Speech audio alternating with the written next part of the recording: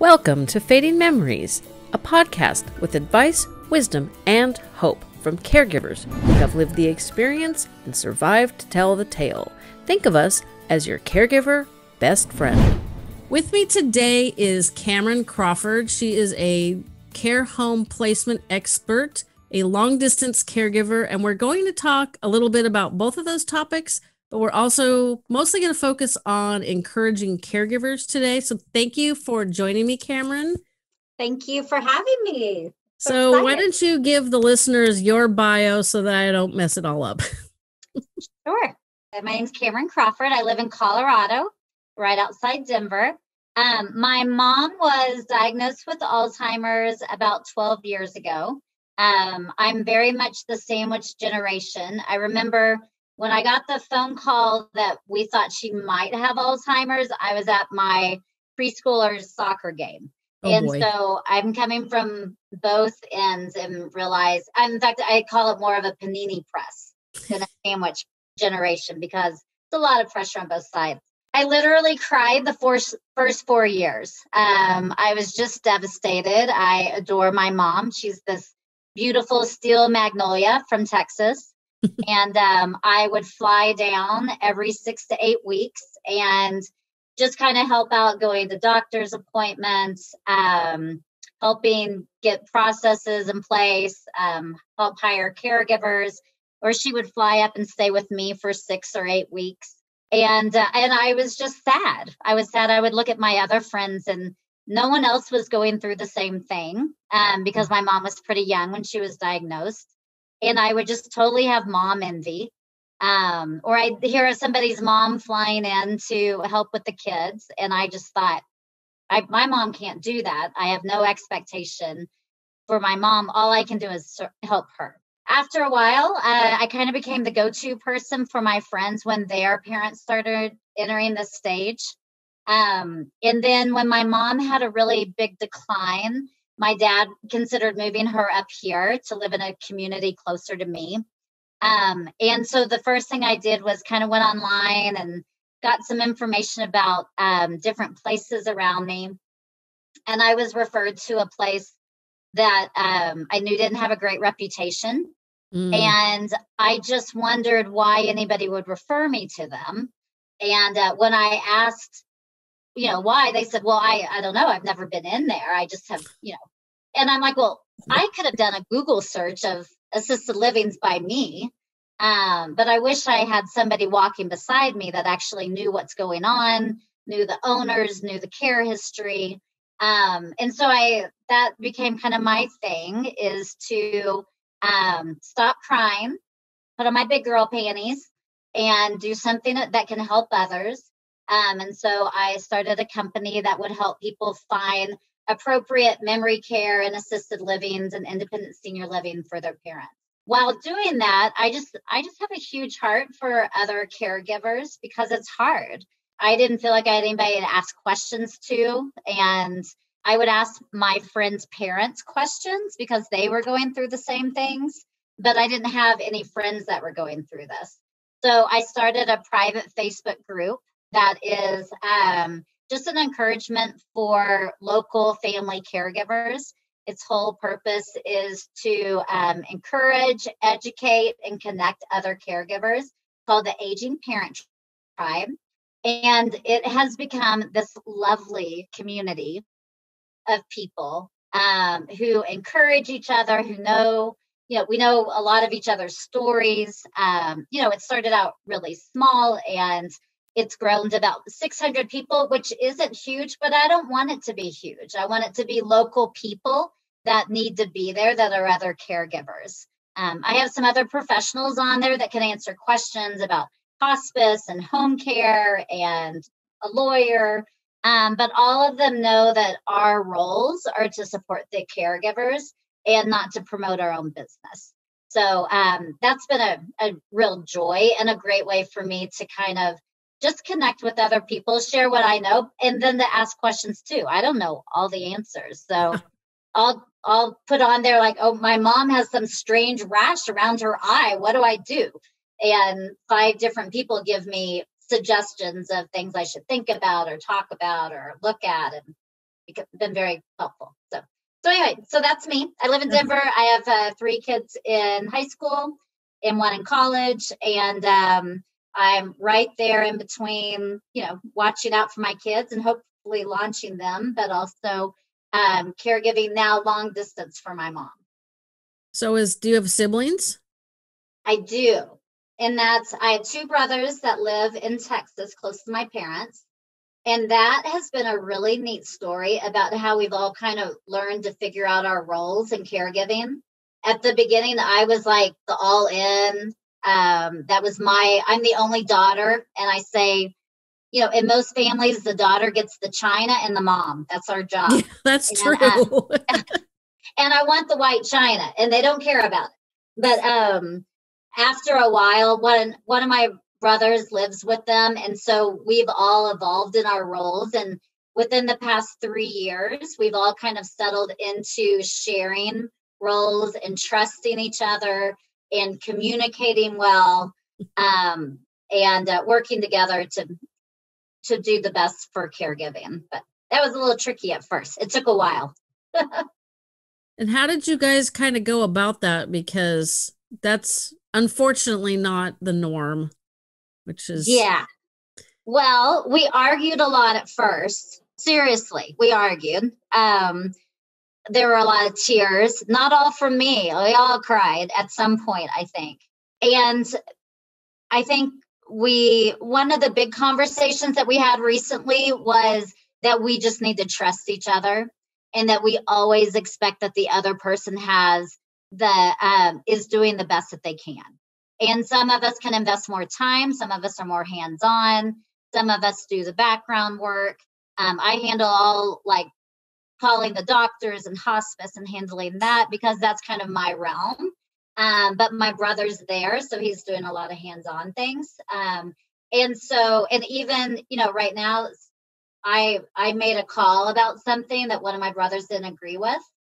And I said, remember, we're all going to trust each other here. We're going to trust we're doing the right thing, and we're going to have a lot of grace, and we're in this together. And so it's worked out. I feel like after 12 years, we have finally gotten it down and are working well together. But it was, we argued a lot, and we didn't trust each other a lot. And we wondered why people were making decisions, or we wanted control. Yeah. Control was probably the big thing.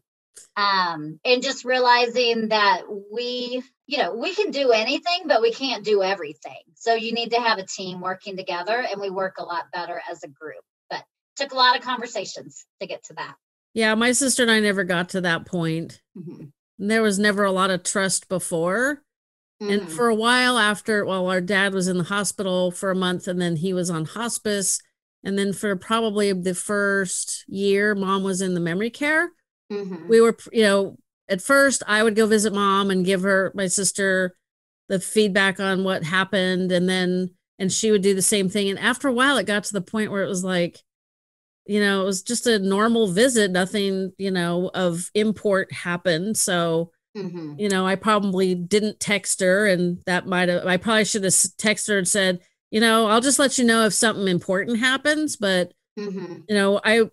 I think I erred possibly in the wrong direction on trying not to overwhelm with information that was unnecessary. And I think It might have looked like not communicating, mm-hmm. because the trust level wasn't there. So, you guys have had 12 years to work on it. We only had 3. And a couple of the practical things we did, because your point is really good, is every email we send out, we copy everyone on it. And then we have a shared Google document that has all the information in it. So it has all the doctor's information, all the care routines, any meds. And then when we do phone calls, we do a Zoom or a conference call so that we over communicate. So we didn't communicate very well at the beginning. And just this year, we've started over communicating, and that's helped a lot. That's good to know, because mm-hmm. I think because you're not there in Texas with your parents, mm-hmm. as the only daughter, that might have mm-hmm. helped prevent you from being the primary everything, which ends up happening. Right. And in our family, and this is not just my sister and I or just our immediate family, but like it seems to be both sides, both parents' side of the family, like we have control freak syndrome, something fierce. I have that. I have that disease. Yeah. I mean, I've learned to control it because my husband's an only child and I had to deal with my sister. And, sometimes it's just like, you just have to understand that you want to do it your way and you think your way is best and they want to do it their way and they think their way is best. And you know what? You just want the best for the person you're caring for. So maybe just release your need to do it your way. Yes. Let them prove their way is not right. So that was always my theory. And everybody approaches things differently. Like I said, my sister still has school age kids and, it's just, I think she probably felt seriously paninied. Her in-laws live with them and have for 13 years. Yes, 13 years or 14 years now. Wow. And they didn't expect the in-laws to live that long. So it's typical caregiving that, it always ends up longer than you think it's going to. And they don't need hands-on care.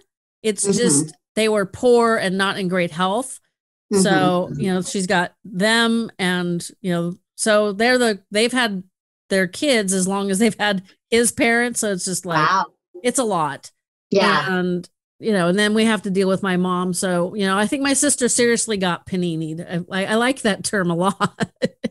Well, and I had someone at the beginning when I was doing most of it, and I was kind of complaining. I'm like, oh my gosh, why am I doing everything?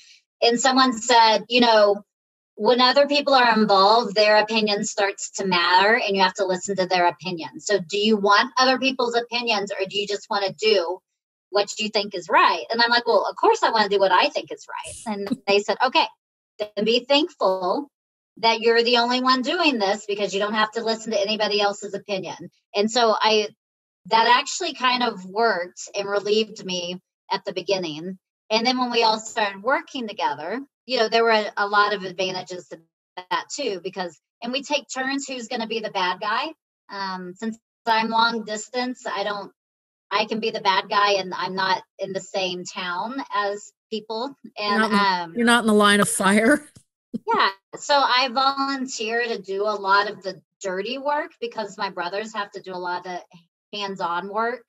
So I don't know. We just kind of balance who's good at what and try to let the person that's good at it handle it. But it's tricky. Family's totally complicated. That is very true. And, it's just personalities don't help. Yeah.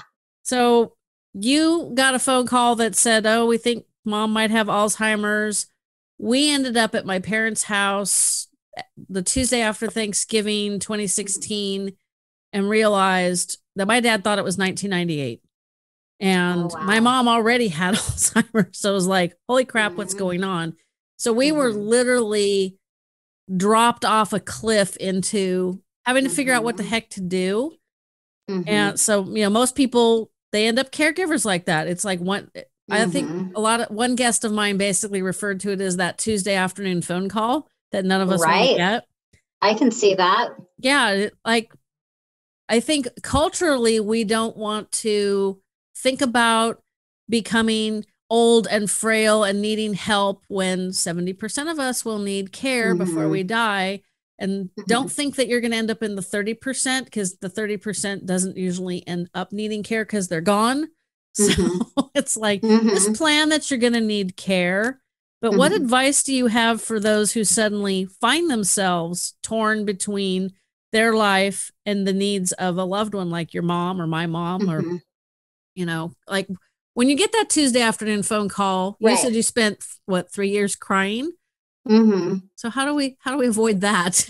And I think that when I talk to people, the very first few years, I think, are the hardest ones because all of a sudden you're normal and all of your expectations are different. Your parents, the roles all of a sudden switch. And like you said, you're all of a sudden trying to scramble and figure out what to do next. And you just have no idea, because people learn before you have a kid. People give you books, you go to classes, and you're preparing yourself. When all of a sudden your parent needs care or something's changed, you don't know unless you just happen to be a social worker or have some type of background, which most of us don't. That's so the true. very first thing I think is finding a community of people to support you.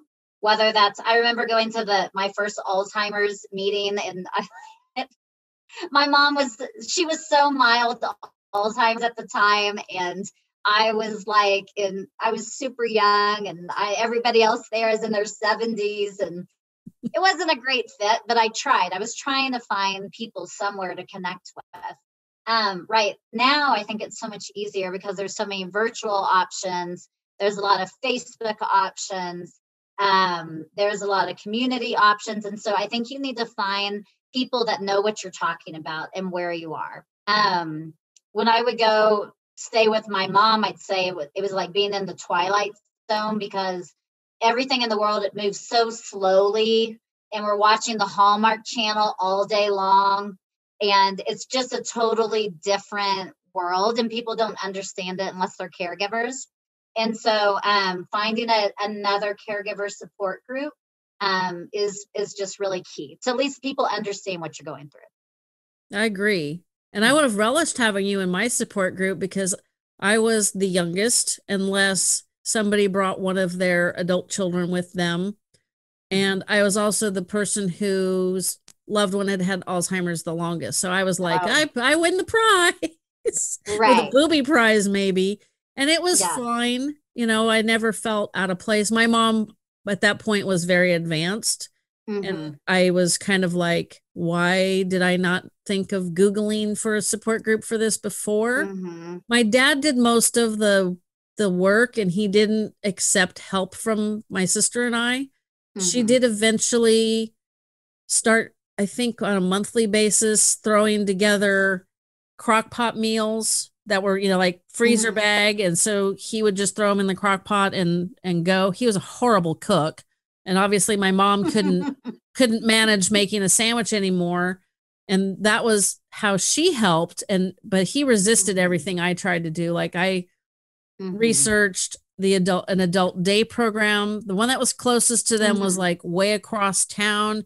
You had to pass multiple schools, including a community college. And I don't know if it was him that had problems in the morning or her, but he was just completely resistant to the idea. He wouldn't even go look at it. And I knew it would benefit both of them. I'm like, in the back of my head, I was thinking, well, the hell if it's best for her, you need this. And he was just like, not interested. And I kind of, at that point, physically checked out, because I'm like, if you're just going to keep fighting me on help, then I'm just going to do what I need to do.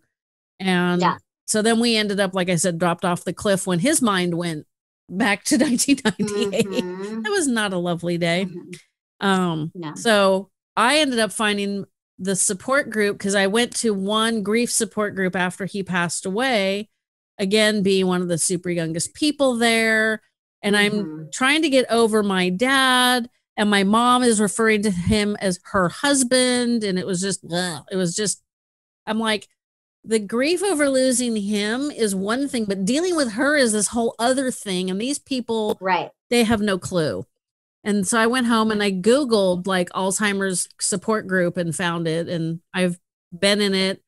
I've missed 2 meetings in 3 years. One is because they're virtual, and I was out walking the dog and I looked at my watch and I went, oops. I'm like, and I don't have a strong enough internet signal to like log in with my phone. So, and I got chastised for missing it. Right. Well, they were wondering where you were. Well, and that's the thing. They become your people. And so with my Facebook group, I keep it private, because I don't want anybody to be able to see everybody's private stuff. I want it to be a safe place for people to be able to talk and share family stories, share mom stories without having that be public knowledge. But, I was out riding my bike on a trail, and someone was coming this way, and I'm like, Sam, you're on my group. And he's like, oh my gosh. And it was like, so, and a lot of those people have actually become clients of mine that I've helped find placement for. And when we meet, it's like meeting an old friend because we have shared these stories together. And I know that your mom fell and broke her hip. And so you just need people that understand and that know more than you do. Because even though I feel like I know a lot, I didn't know that there was a course program 30 minutes from my house for people with Alzheimer's, but someone in that group did. Or I didn't know there is an Alzheimer croquet group in the middle of Denver that pairs school-age kids with people with Alzheimer's. Oh, that sounds so fun. So fun. Such a great idea. And so you start mixing with these people and everybody has different experiences and those different resources. And it just opens up your Alzheimer's world a little bit more and with a lot of really positive things. So being a smaller group, I did answer the questions, so you have to let me into your group. But that was earlier today, so you've been busy. I'll think about it. One of my issues with a lot of those Facebook groups is I see people who ask questions that it's like, oh my gosh, these people need a lot more education, and they'll get 400 responses. And it's like, I try to scroll through, one person was asking about, is it normal for somebody with Alzheimer's to only want to eat junk food? And I'm like, yeah, it is.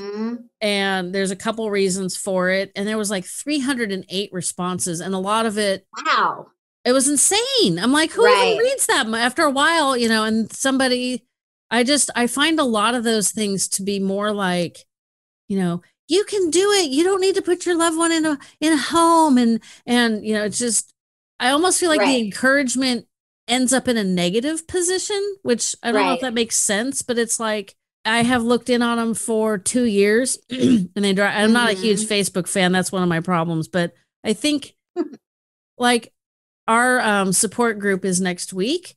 And so I'm like, if we just had a group Facebook for the people that are in my support group and maybe other people that are close by, just in our town, that might actually be really beneficial. Well, so and even things like giving away equipment. Someone had a sit to stand, which are these amazing lifts that they're not as, it's not like a Hoyer lift where you're lifting somebody up, but it was one of our Facebook people whose parents had ALS. And they were able to use that almost up until the last month of her life. Wow. And when her mom passed away, she has this amazing piece of equipment. We were able to give it away. We've given away hospital beds and walkers. And if somebody has a need, they can go on there and ask. But yeah, I hadn't thought about it that way, but having it smaller, which is kind of how I like it, it makes it a lot more personal and not overwhelming. Yeah. Well, when you let me in, I'm interested in looking so that I can maybe some start people that aren't local. Well, that I'm not local, but is local. But we'll let you in. You're in. Thank you. So you talked about a little bit how at the beginning you did everything for one reason or another. Maybe it was because because your control freak disease was not in remission. So, but I have talked to people who, it's oh, mom needs, she can't really drive anymore, so let me take her to the doctor. And the next thing they know, they've over the years, they've started doing all this stuff. And one day they wake up, they're exhausted, they're burned out, and they're overwhelmed. And yet the person that they're taking care of needs more and more of them. And so how do you think we can help families that find themselves in that position where they feel like they're drowning and they don't feel like there's any life preserver anywhere? And then I have a part B to that question, but we'll answer them one at a time. So it's a hard question because it's so true. I recently told someone, and I don't put myself in the same category as somebody that's taking care of the mom at the house right now, because that's a whole nother ballgame. But I said, right now, my focus is so narrow of what I can and can't do. And so even though I work, I own a company, I have kids, my goal every morning is I want to wake up. I want to sit by my fire pit outside with a glass of tea, even if it's just for a few minutes with a blanket. Yeah. I have a little devotional that helps to like kind of calm me and keep me focused and help me not to go to the stress areas. And then I want to walk my dog. And so I kind of set up in my mind what were goals for me that I knew helped set me up to have a better day and to be able to handle all the stressful things that are coming, because they're going to come. You can't avoid them. That's true. And so you kind of have to see how you have to be healthy so that you can approach them in a healthy way and calmly, because it's so easy to go the other way. Yeah. So I made a list of these things that were important for me to do every day. And I'm like, even if the rest of the day gets blown away, which it usually does, something changes or comes up or there's an emergency, at least I've had some time in the day to balance it and to focus. I would say whenever I post that on my Facebook group, almost everybody says walk their dog. So I don't know what that is. So everybody should have a dog. But there is something about getting outside and walking, even around just the block. It just changes your whole perspective. I think that's important. I also think the quote about that we can do anything, but we can't do everything, and realizing that you have to have a team and sitting down and writing down a list of who is on your team. Even if you're the major caregiver, you're doing 95% of the work, and it's a lot on your shoulders, you need to look at who your team is and you need to use them. So if you have, a sibling that can come once a month, they should come once a month and you should have it on the calendar. If you have one of their friends that offer to come sit with, your mom for an hour, you need to build your team and you need to ask for help, which is hard. I know that is true. People don't like asking for help, but so it's easier when you write it down and you look at these and you realize it's a gift to a lot of these people to be able to help you too. They're getting something out of it. You're not always a burden. And so if you can use that, and then finding any resource you can, whether it's, I think adult daycare is amazing. We have some amazing programs in Denver. They're closed right now because of COVID, but figuring out what are the resources around you and how you can use them. So definitely do some Google searching. It's like, especially early on. Mm-hmm. I know there's a gal that I know through social media. Her mom has Alzheimer's, her dad has dementia, and she has a special needs sister. Oh, right. Wow. And a very unhelpful family to the extreme, as in she has to fight them off. They're only after mom and dad's money, which they don't have very much of. They're in I believe, an assisted living community. And so she has to take care of like their medications, and they don't have like a med tech they do have a med tech that's expensive. But the bottom line is it doesn't, like, if and when her mom, not if, because we all go, but regardless, like if her dad dies, she still has her mom and her sister. If her mom, it's like her sister's younger than she is. So she just sees the rest of her life just being completely overwhelmed and trying to support everybody, and just, it just, I think she needs to work on finding a team that's outside of the family, because she almost needs a team to help fight them off. Absolutely. Well, and that's the thing, that there's definitely times when having professional people is appropriate. And like I would probably start out by calling your area of aging and asking for any resources they have. Google, I say that, and not just to tout placement people, but I feel like we're kind of like referral gurus, but like we just collect referrals. And I would say home care companies probably do the same thing. And a lot of them are just really nice people that are happy to share resources. And so I would say I have people call me all the time and they're not ready to place their parent in assisted living, but I can give them a VA person to talk to. So they can get some VA aid and attendance benefits. So they're they didn't even realize that their dad might have money that can help pay for his care. I have a medic person that I send people, so at least they can talk to them about options, or there's some grants for care in our area. So if you plug into somebody, they might be able to share that stuff with you.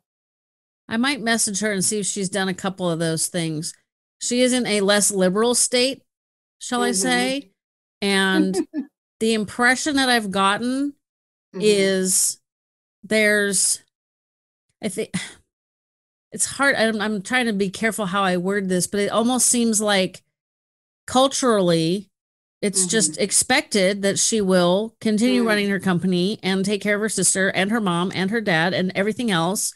And I guess her kids are like your kids' age, young, 20s, probably not too much older than late 20s. And, it's just, they're just days that just, and she really needs to do something different. Her mom has really, really struggled because she can't go, she's had to use like an Amazon Echo to talk her dad through helping her mom in a shower. I mean, her mom needs a lot more support, but the money's not there and the time is not there. And the being able to go in is just like, it's been too much. Right. So yeah. How do we, so knowing that, obviously hers is an extreme case, but as I said before, 70% of us will need care before we go. My family, it's like my husband's an only child. My sister and I are not close. My daughter's an only child. We've had conversations about expectations, and I try to let people know, I'm on the older end of Gen X.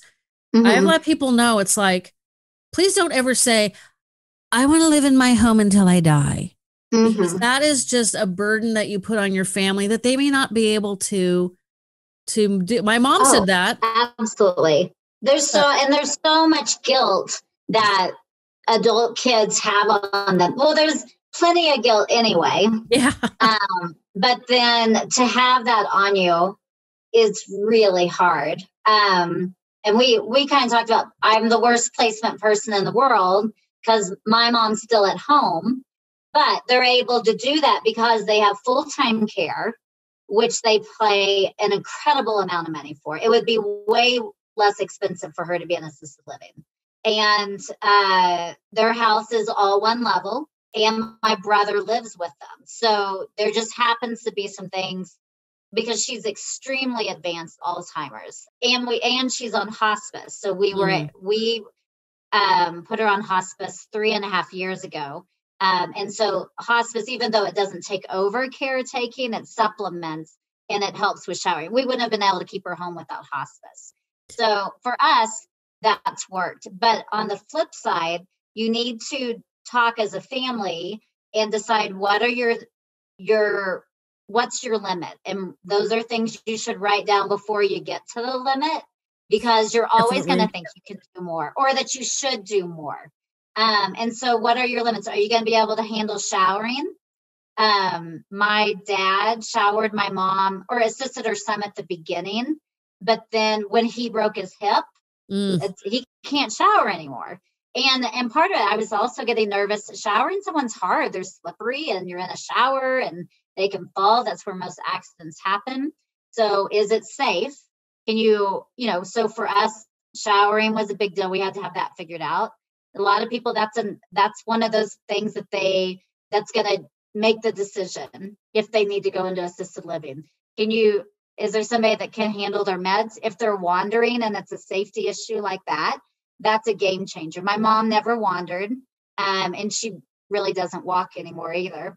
So we could stay at home, but when somebody leaves the house, or I have a friend her mom went for a walk, and she said about 30 minutes later, the husband who has Alzheimer's drove by in the car and waved at her. I'm like, all right, that's one of those triggers that you need to make a change. So decide, and it could look different for anybody. It could be, in Colorado, about 40 hours of care ends up costing about the same as moving to assisted living.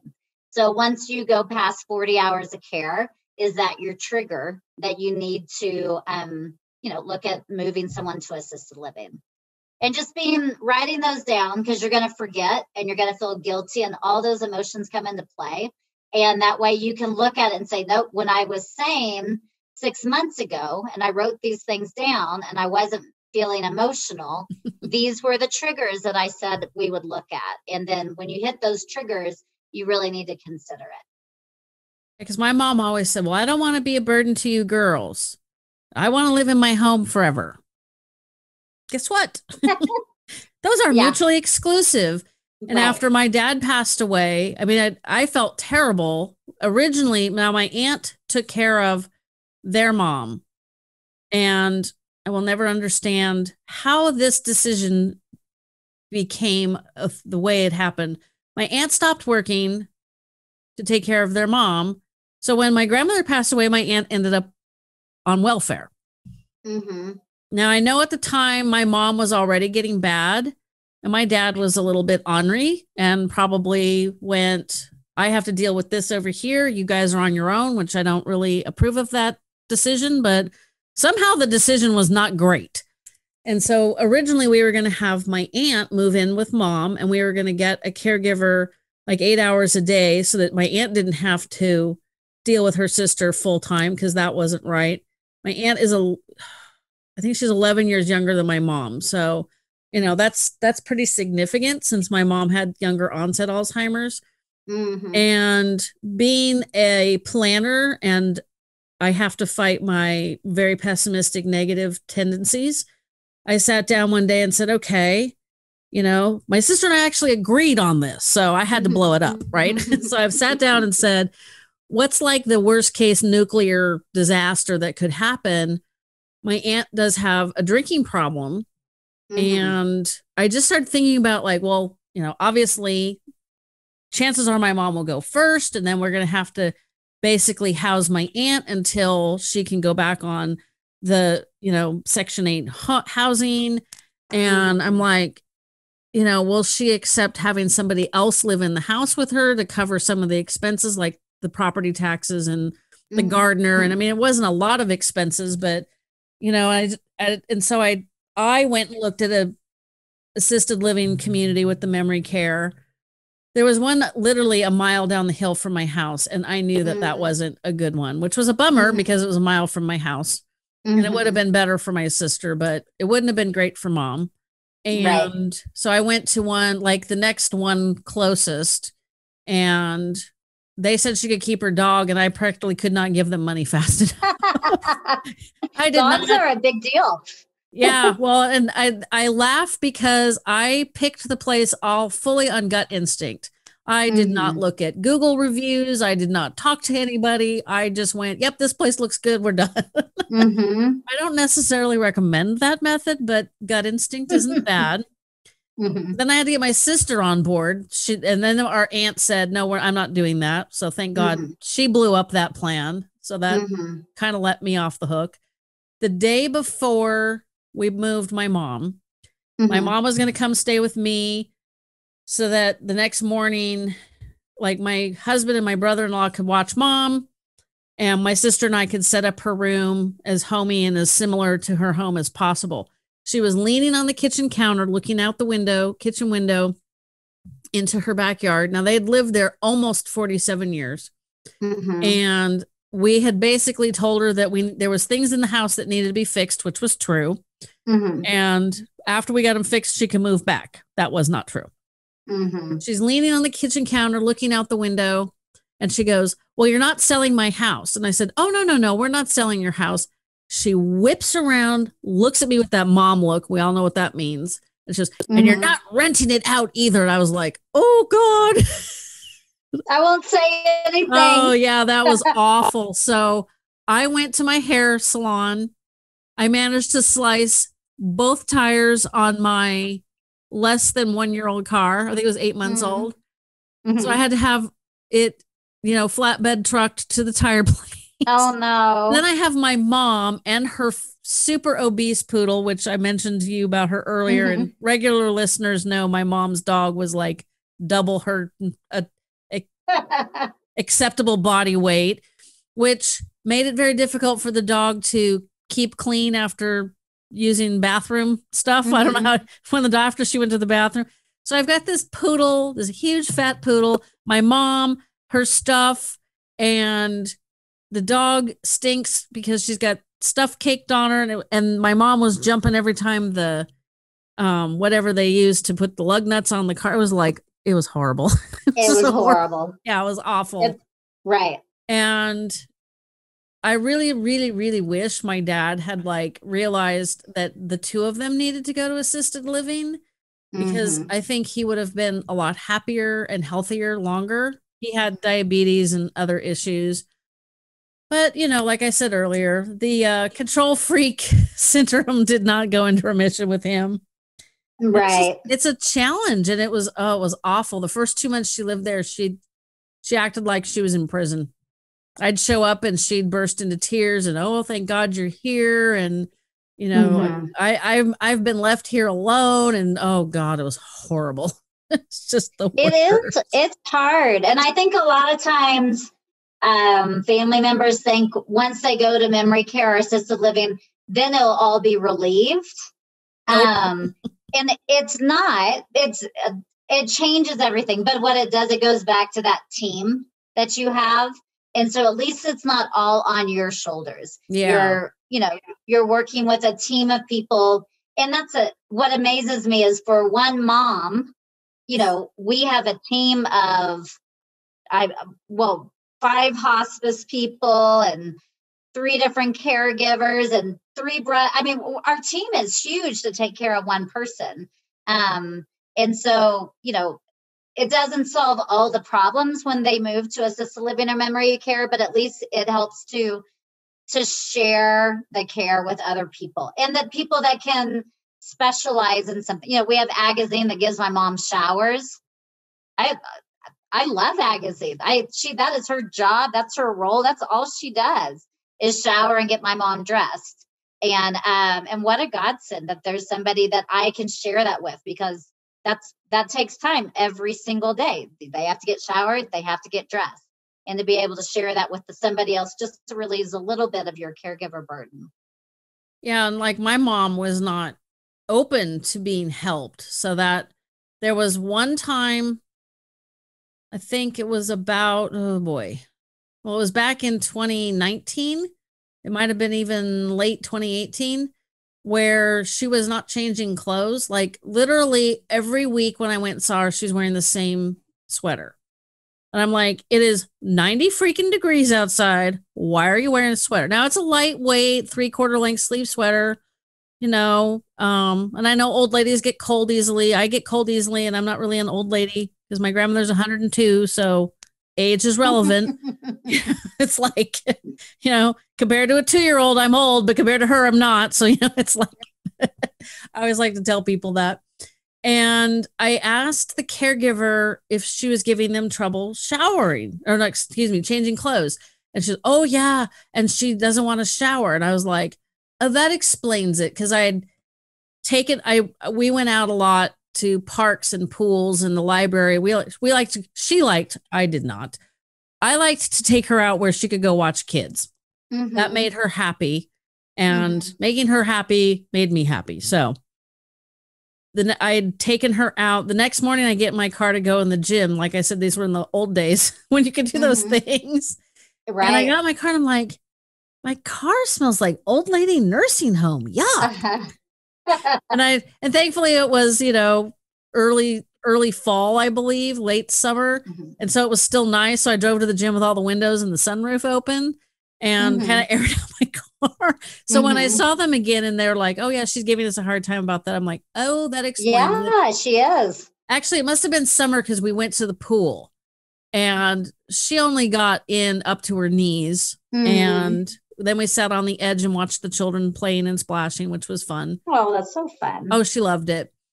And so when we got back, I thought, well, we got back a little earlier. They're a little behind on the dinner. And I'm like, do I dare? I didn't want to get into showering my mom, but I said, oh, you wanted to shower real quick before dinner, wash off all the sand and gunk from the pool.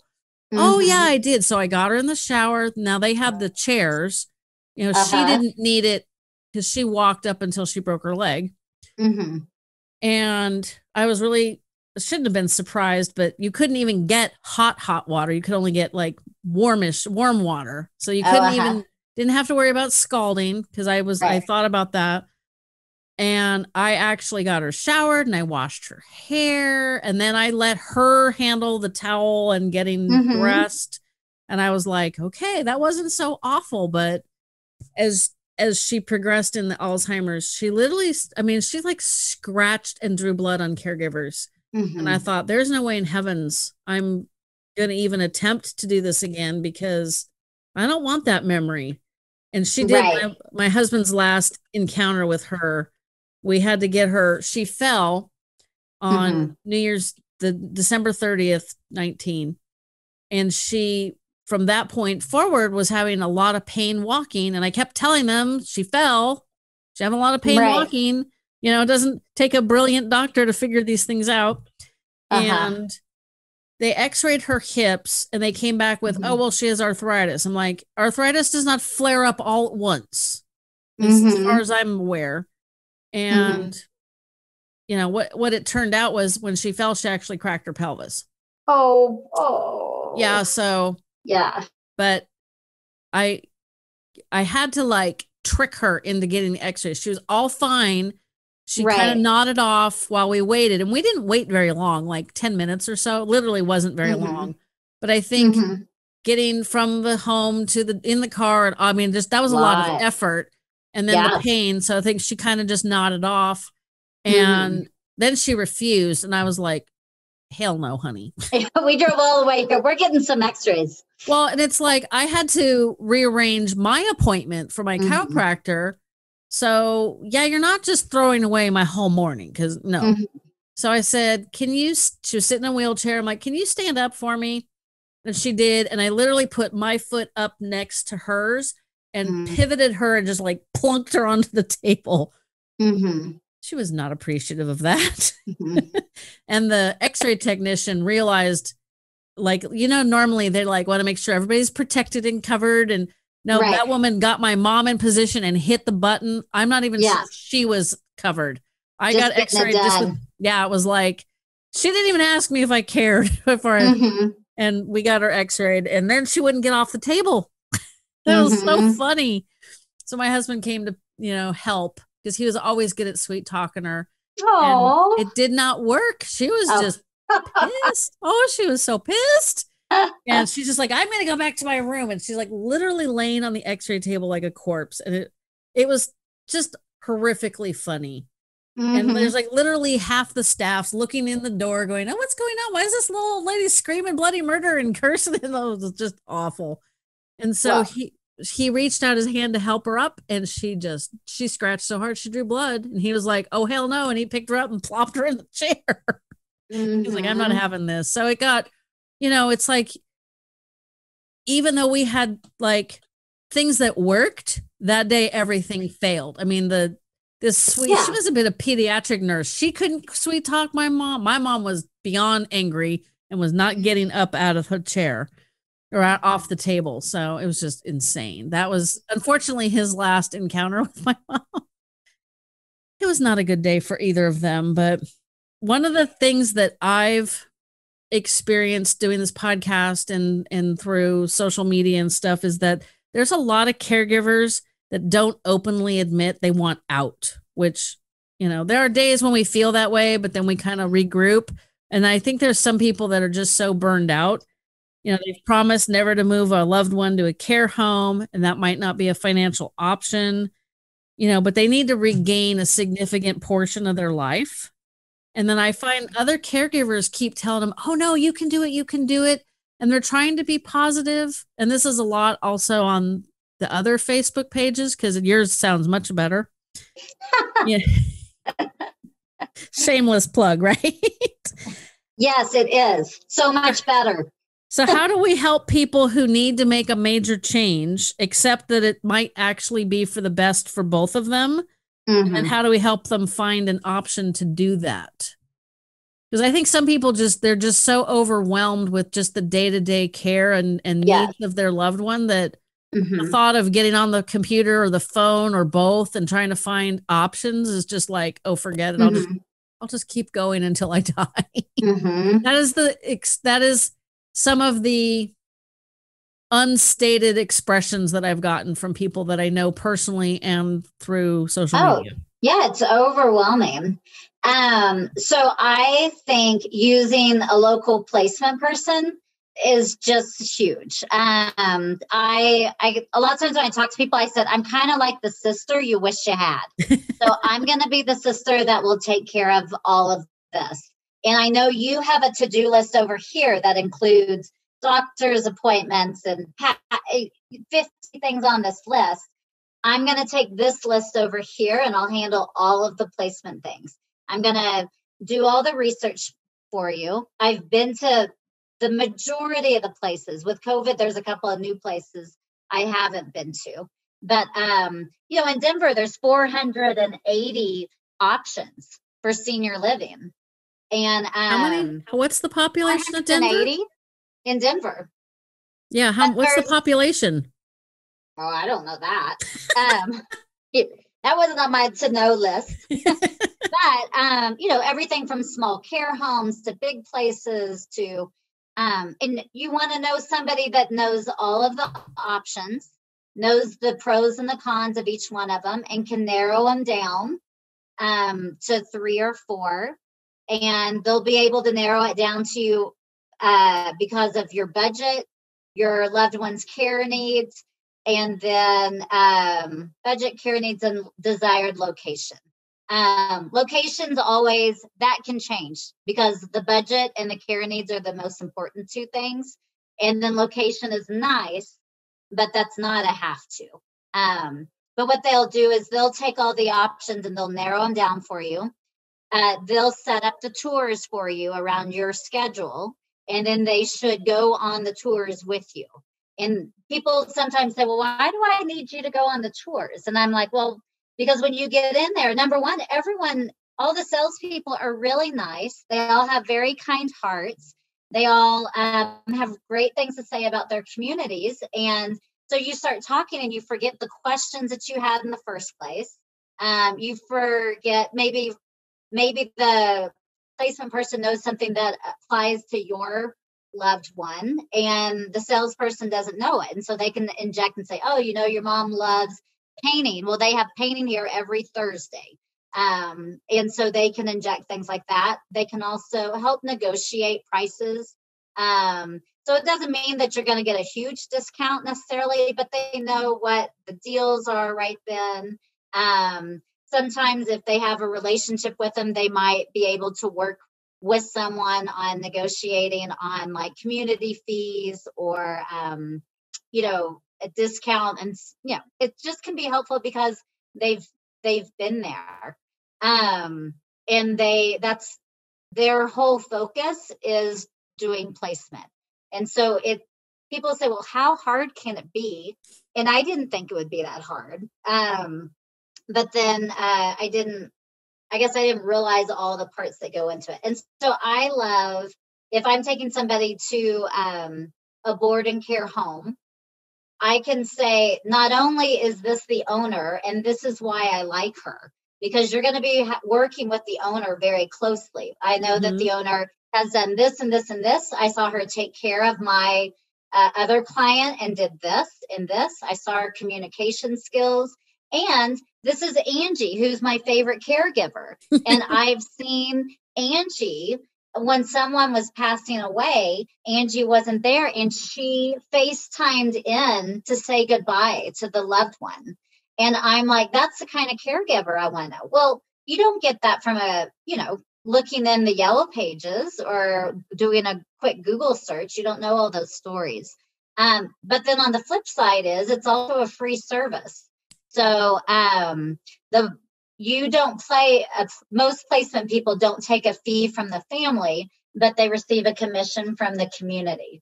But their job is to not go to just the communities that they're going to get the biggest commission from, but it's to find who's the best fit for your family. And I work with a new organization called the National Placement and Referrals Alliance. And they're in several states. I'm not sure if they're all in all of them, but we wrote down best practices that you should receive from a placement person so that they're really caring for you and your family and finding the best option for your loved one. What I did was I used a place for mom because a friend of mine had recommended it. So they did part of what you said, but I think because they weren't local, trying to remember where that guy was. I mean, he was in California, he was in Northern California, but he wasn't in Brentwood or Concord where my mom lived. And so I went to the places by myself. I think I called them. So he did like the first part of the work.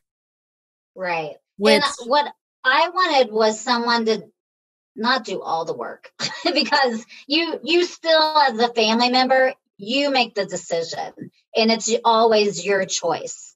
But I wanted somebody to hold my hand. I wanted somebody to do the homework for me and to walk beside me through the process and, and to check on me afterwards. How did it go?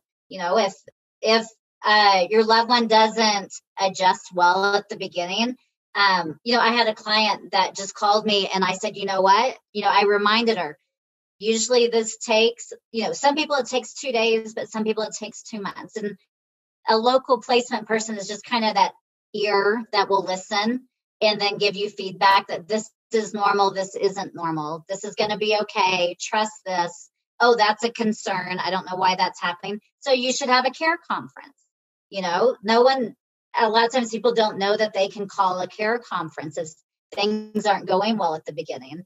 And a placement person, if a transition isn't going well, they'll encourage you to talk to them and to start addressing that at the beginning and walk you through that if you need it. So, yeah, when we moved mom, like I said, the first 2 months were not fun at all. The executive director of the community told me it would probably take a month.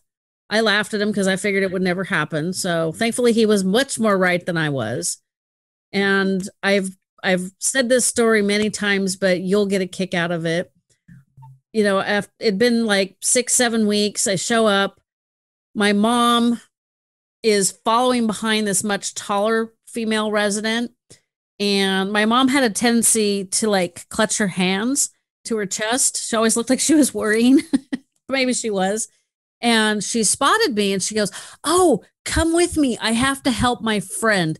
And when I heard the word friend, I almost burst into freaking tears. Yes. It was like somebody had said, "You've won the jumbo national lottery." It was just like, I was like, thank God it's going to be okay. And it really, really was, because after that, the people who follow me on social media, I post on Thursdays, throwback pictures. My mom's name was Diane. She started hanging out with other Diane. And at one point, I think they were hanging out together for about 8 months. A third Diane became part of the group, which was extremely confusing for everybody. And so it was Diane, and other Diane. Other. Yes. And my mom and the first Diane, I swear to God, they got into trouble all the time. We, after we rehomed the dog, there was a period of time where my mom had a 6x8 area rug in her room. And I showed up one day and it was missing. And I'm like, where the hell is a rug? Like it didn't just walk away. And they're like, oh, the dog soiled it. We took it out to clean it. I'm like, oh, okay. Well, like the next week it was still gone. I'm like, hello, what's going on? Like, where's the rug? I could clean the rug. Yeah, I've had dogs all my life. I unfortunately know how to take care of these kind of problems. Mm-hmm. And they're like, no, we got it handled. And so then my sister, who had happened to be going to IKEA, decided, because it was starting to get to the cooler time of year. I say cooler because, we're in Northern California. It doesn't get cold compared to some places like you guys. And she bought this really cute rug. It was like a cream background with plate-size buttons as a design. Mm-hmm. And they were all different colors, black and purple and orange. And it was really cute. But unfortunately, it was 5x7. My sister didn't realize that it was smaller. So they brought the original rug back in. After we rehomed the dog, that rug was gross. So I'm like, you know what? I'm just going to get rid of it. And my husband scrubbed it and he's like, I wouldn't put this back in mom's room. So I put in the really super cute one that my sister had gotten, and mom and other Diane, I swear they talked about it for an hour. First it was hysterical that it was like, seriously, this is getting really old. But the other Diane kept saying how great it would be as a wall hanging. I'm like, yeah, if you had a sewing room, it would be kind of cool. Next week I show up, rug is gone. I'm like, what in the hell is with this room and rugs disappearing? So I go over to the executive director or the memory care director and I said, where the hell's the rug? And she goes, are you kidding me? And I'm like, no. And so she goes, okay, when they go into dinner, we'll go into other Diane's room. And there was like a whole bunch of my mom's stuff in other Diane's room. It was just insane. They both had to have rolled it up and stuffed it in the corner of the other gal's room. Cause I mean, it was 5x7. So, you know, I'm sure the other Diane probably could have carried it just fine by herself, but it's, you know, they're bulky and they're awkward. And, you know, I would have really, I mean, there was times I really wish we'd had like the nanny cam or a Nest camera because I was curious about things.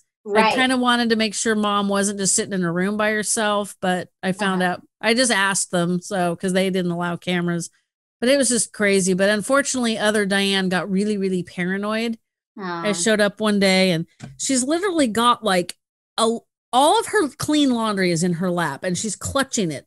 And I said, you know, knowing how they were, I said, who the heck dumped all of your laundry in your lap? Would you like some help? And I reach out to you know, grab it from her and she jerked away and looked at me like I was going to like steal all her clothes. And I'm like, okay, if you want to hang on to your laundry.